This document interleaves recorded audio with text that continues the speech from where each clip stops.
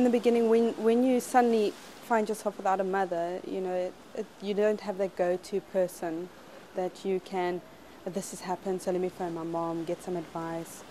In November 2009, 50-year-old Liz Warren was arrested overseas for drug smuggling. She's one of hundreds of South Africans incarcerated in a foreign land, most of them for drug offences. In 1994, as he took the helm as South Africa's first democratically elected president, Nelson Mandela extended the hand of forgiveness and proposed starting negotiations with foreign countries for prisoner transfer agreements. 21 years later, the numbers of South Africans incarcerated abroad have grown, but South Africa has yet to sign an agreement that would allow our citizens to serve a portion of their sentences at home close to their loved ones. Is this a valid policy or a convenient case of out of sight, out of mind?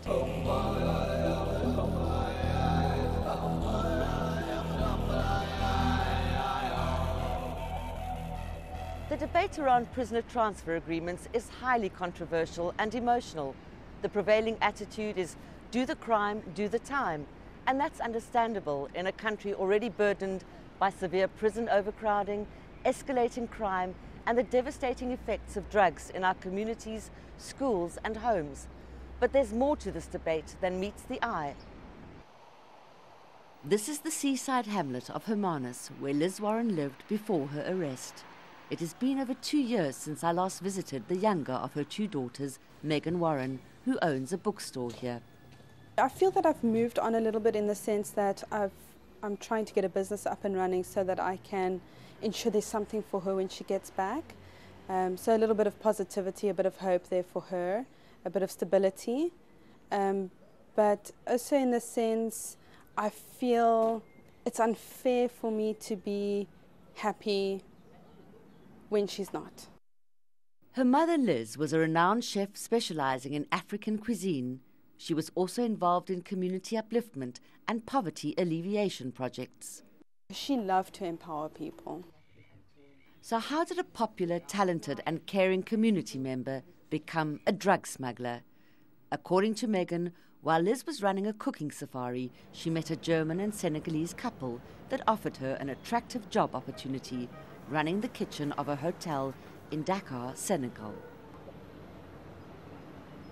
They offered for her to travel up for 2 days just to see if she liked it. They'd draw up a contract for her if she did. The flight would be on them. They got off the flight together. They asked her to collect all the bags while they, I don't know, check out, check in. She never saw them again because the police made a beeline for her. The police had been tipped off. They found 2.5 kilograms of cocaine in her luggage. Her protests of innocence were ignored. After 2 years awaiting trial, Liz was convicted in December 2012 and sentenced to 10 years.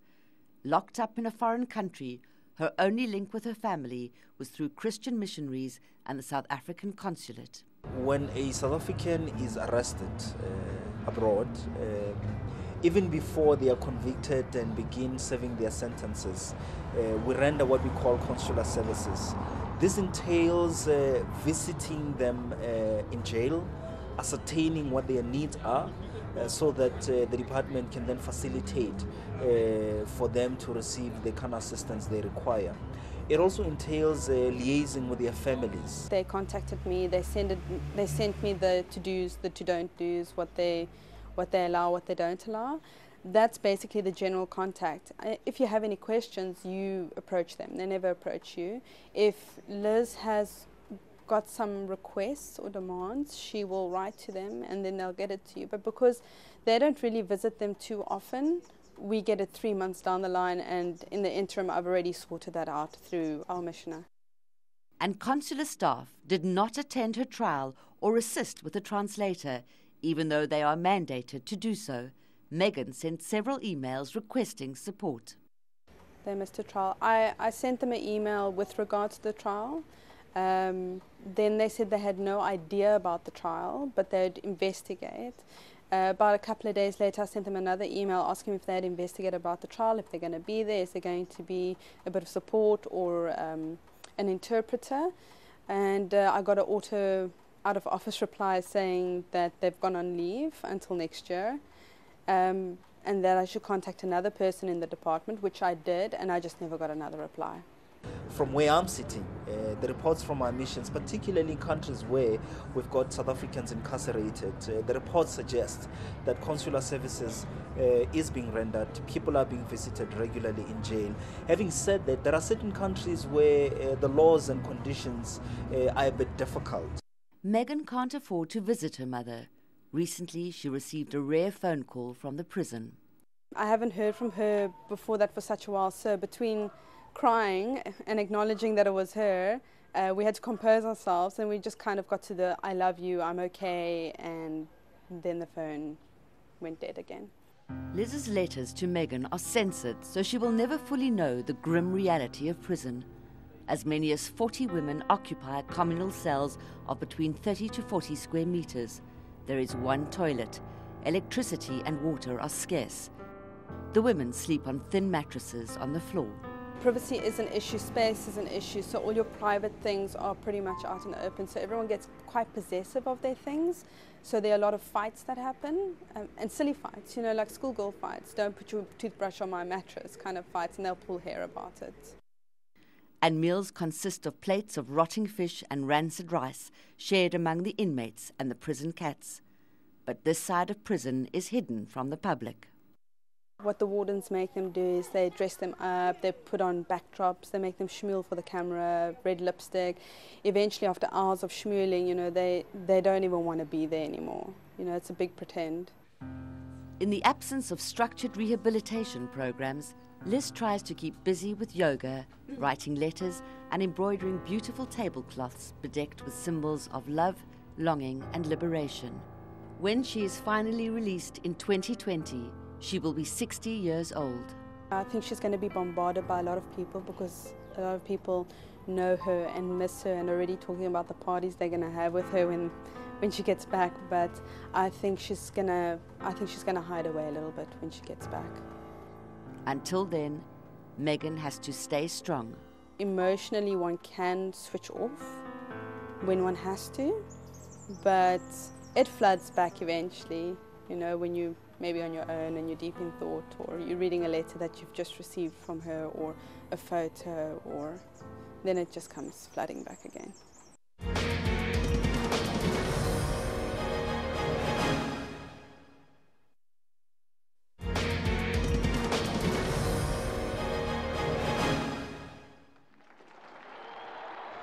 Out of the experience of an extraordinary human disaster that lasted too long, must be born a society of which all humanity will be proud. The destruction of apartheid heralded a new era of healing and reconciliation. Internally, old wrongs would be righted, and internationally, new trade and diplomatic ties cemented. In that exact period, we had a whole, almost weekly news of arrests of South Africans for drug-related offences. It was a big shock to us. Rul Goris was South Africa's first ambassador to Thailand. South Africa is a signatory to the Vienna Convention on Consular Relations. We had to respect the judicial system of Thailand. We could not interfere in that. Even if we had pressure from the families, we could not do that. But we could at least make their circumstances in prison bearable. Goris was also mandated by our government to draft a prisoner transfer agreement that would allow the South Africans convicted in Thailand to serve the final part of their sentences at home, close to their families, as an humanitarian gesture. This was now with a new changeover, and I expected almost a more human approach, you know, seeing the old times were seen as being more inhuman, and now we have a new government and new tolerance, and you know what I want to say. And I was blown off the stage, basically. It was very badly received. It was received as the general reaction was, you're wasting your time, these people should rot in jail. No sympathy. And I explained, and that was the whole motivation for it, the families. Whether democracies or dictatorships, rich or poor, most nations around the world sign prisoner transfer agreements with countries where their citizens are incarcerated. Countries in Europe, Africa, Asia, and Latin America. So maybe South Africa could rely on some of these examples to draft its own South African prisoner transfer agreement. Ugandan-born Jamil Mujuzi is an associate professor of international criminal law at the University of the Western Cape. He has extensively researched prisoner transfer agreements, or PTAs. About 2 years ago, the United Nations drug, and I think it's called the UNDOC, that is its acronym. They came up with a handbook on the transfer of sentenced persons to try to guide states on how they can adopt relevant legislation or can pass relevant legislation, and also how they can become state parties to some of these regional instruments. There are numerous regional treaties that South Africa has signed or could become a signatory to in order to facilitate PTAs, but the government has refused to sign any PTA. The reason we don't have any such agreement at the moment is because we have not seen or have not been advised as to the benefits that this would have for South Africa. Some of them argued that it would lead to the reduction in the sentences of those who are being transferred from other countries to come and serve their sentences in South Africa. And two, they said it would have financial implications for the government because the government was not willing to pay for the transfer of offenders. But the cost factor should be an incentive for the government to sign PTAs. According to the Department of Correctional Services, South Africa has the most overcrowded prisons in Africa and the 9th most crowded in the world. Over 10,000 of the inmates are foreigners, mostly from Africa, with over 6,000 of them sentenced offenders. The upkeep per inmate is over 300 rand a day, costing the South African taxpayer over R1 billion a year. Well, according to the information that we have as a department, prisoners abroad, South Africans, with regards to drug-related crimes, it was in the region of 695. I think it's an absolute no-brainer, and I think what one's got to try and do is to start selling the economic benefits of this. But is it not easier to take the attitude of out of sight, out of mind? If the purpose of incarceration is rehabilitation and reintegration, as opposed to punishing people, then that process will best happen in the country from which you come. In fact, since 1996, there have been several attempts to sign a prisoner transfer agreement between South Africa and other countries. For example, in 1998, Robert McBride, who was then in charge of the Directorate for Southeast Asia, attempted to draft a PTA. We were very excited. It means like only 4 years that we won't be able to be free. But just the fact that you'll be able to be closer to your family, you'll see your children, you'll see your family, that is comforting. But to be abroad so far. At that time, the late Jackie Selebi was Director of Foreign Affairs. He rejected any possibility of a PTA with Thailand. When we got the news that the prisoner transfer treaty has been stopped, that really destroyed us. You know, I lost hope. We're already in the process of negotiating with India and Brazil, but then Mr. Selebi stopped all further negotiations. Selebi went on to become National Police Commissioner and head of Interpol until his arrest and conviction over his corrupt relationship with drug lord Glenn Aliotti. Selebi was also responsible for disbanding South Africa's specialized drug units. I think it's also easier to keep our South Africans that are in jail out of South Africa.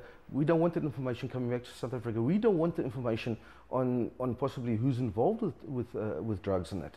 I think it's going to point very big fingers to lots of politicians, to people that are holding rank in public office, to police officers. I think there's a disagreement in government itself on the issue. If it was left to the Department of Correctional Services, they would love to have a PTA, because up to 1/3 of our permanent prison population would all of a sudden be repatriated. Now that has major implications for overcrowding, for the ability to be able to rehabilitate offenders and so on and so forth.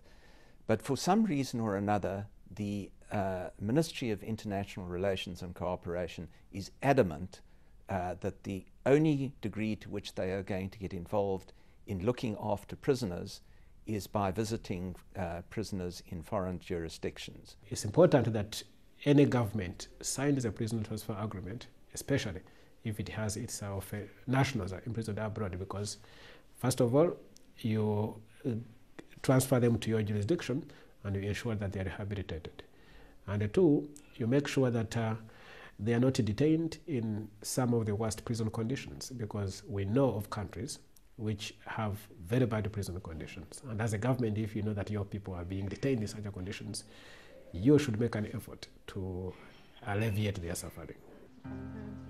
For Megan Warren, a PTA would simply be about having her mother home, safe, rehabilitated, and ready to be reintegrated into society. It would make life a lot easier. I find with distance, you can't keep a proper hold on her. Sentencing, the lawyer, we couldn't make it for a court date. To visit is impossible. If she were down here, we could at least visit, we could make sure she's well looked after.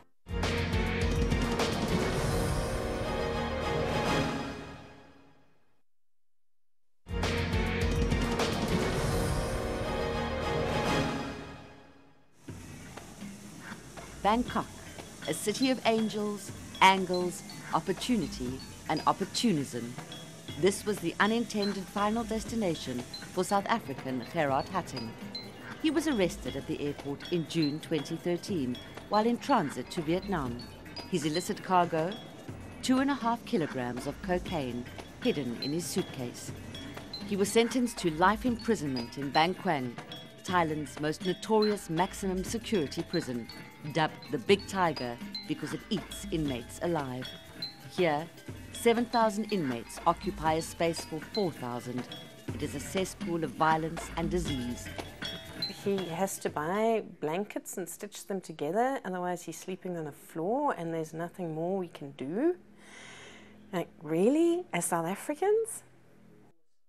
An award-winning investigative journalist and documentary producer, Odette Schwegler is Gerard's stepsister.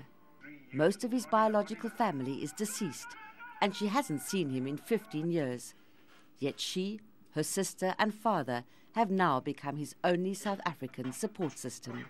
This is a man that I am related to, technically, but I don't actually know him. You know, the man I met a few times, you know, all those years ago, just seemed like a nice enough man.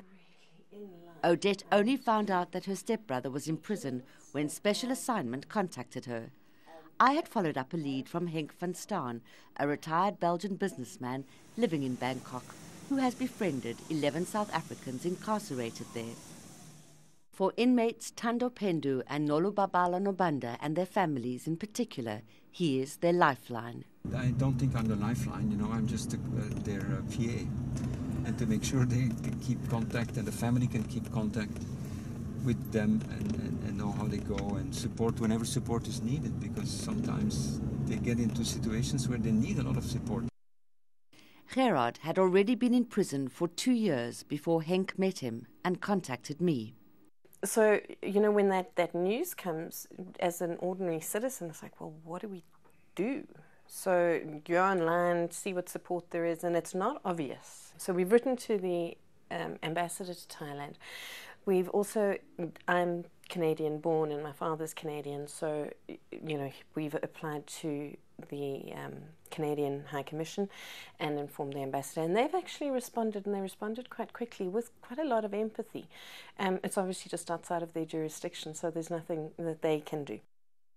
The former South African ambassador to Thailand, Douglas Gibson, also provided advice, but Gerard's situation remains dire. Was he a drug mule whose luck had finally run out, or another naive South African offered an attractive business prospect only to be used as a dispensable decoy by the ruthless billion-dollar narcotics industry, set up to be arrested while professional mules carrying much larger quantities slip through customs unhindered. When I meet them in here, they're all naive in a sense, and many of them are tricked in doing what they have been doing. Patricia Gerber heads an NGO called Locked Up in a Foreign Country that is lobbying for a PTA. The mules are, like I said, it's their job. They've been doing it for years. A decoy is the first-time offender. In his letters, Gerard writes that he was introduced to a West African businessman by a South African friend in Gauteng to set up a business exporting apples. Between February and June 2013, he was flown to Cotonou, Benin, and to Manila, Philippines, ostensibly to meet his prospective business partners. Then he was sent to Vietnam via Bangkok. Along the way, he was wined and dined and even presented with a new set of luggage as a gift. When he was eventually arrested in Bangkok after a tip-off en route to Vietnam, he had probably done several drug runs without his knowledge, he insists. I think it's so easy to just assume somebody's guilty, but what if there's a 5% chance or a 1% chance that that person is telling the truth? The absolute desperation of that is something I can't even begin to imagine. Gary's letters paint a heartbreaking picture of isolation and despair. In Bangkwang, he attempted suicide by slitting his throat with a razor blade. He was still forced to stand trial, heavily sedated. The media were there, but no embassy staff. Barefoot, manacled, and disorientated, he says he was forced to sign documents in Thai without a translator present. This is in contravention of international law. I was loaded in the back of a police van and taken to court. It was impossible to comprehend. Under medication, I could not even think straight, but I was in court with no lawyer or translator. I was told before the judge came that I had no choice but to plead guilty. Did he get adequate legal representation? Did he get the representation and the support from the South African embassy that, as a South African citizen, he's entitled to? And that's what I care about. As a country, we have obligations in terms of international law to make sure that if we can prevent a human rights violation, we have to prevent it. I kind of wonder where my country sits, where my government sits, especially when we come from such a painful past in terms of human rights abuses. So is South Africa likely to change its stance on PTAs? DIRCO has to do the negotiation of the treaty. And really, I think that if DIRCO started off with simply the SADC nations, that would account for about 90% of the detainees in any event. But you will need to engage the Department of Justice to deal with that question. But I don't think you can say refuse. There are certainly processes that are underway to discuss this matter, because it's a matter that you need to discuss comprehensively. The Departments of Justice and Correctional Services have now merged into the Justice Ministry. They confirm that PTA talks with SADC are now approaching cabinet level. Talks between Correctional Services and SADC have been in slow progress since 2004, but responsibility for a PTA also lies with the Department of International Relations. If we were to effect just a SADC treaty involving the repatriation of prisoners, we would save around about 26 million rands a year, and that is money that could be better spent on other purposes. Meanwhile, Thailand has signed PTAs with 24 countries in order to alleviate severe prison overcrowding. Conditions for the 11 South African inmates are deteriorating to such an extent that Henk van Staan has sent a desperate plea to our government to sign a PTA. I think that what the South African government as such should do is to do what all other countries are doing, is a prison transfer agreement to allow the prisoners to be close to their families. Because the family support is quite important, and it is even more important here in the Thai prisons that the only thing you get for free in jail here is the air you breathe. Civil society has to get involved and convince the relevant government departments that it's extremely important that South Africans who are imprisoned abroad are transferred to serve their sentences in South Africa. The families need to form interest groups. They need to start petitioning government. I have with me scores of letters written by South Africans incarcerated abroad. In the letters, they take full responsibility for their crimes. They simply ask our government to forgive them, to give them a second chance and the right to return home to serve the remainder of their sentences close to their loved ones. Locked up in foreign lands, out of sight, they are determined to be heard.